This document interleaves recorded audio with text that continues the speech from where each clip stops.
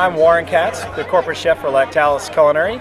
We are the world's largest dairy manufacturers, and we've brought 4 of our cheeses from all around the world to make these little appetizers.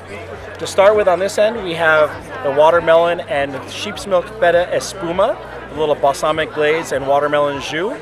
We have a deviled egg made with Chipotle Tomato and cheese spread. We have a grilled Halloumi, which is an imported style cheese. We made ours here in California with a cow's milk Halloumi and a little lemon parsley salsa. And then on the end we have a Manchego stick that has been deep fried, wrapped with prosciutto, and served with a romesco sauce. A Moroccan Spiced Shrimp with a President Brie fondue. And we have a President Goat Cheese Fritter with a ginger cranberry chutney.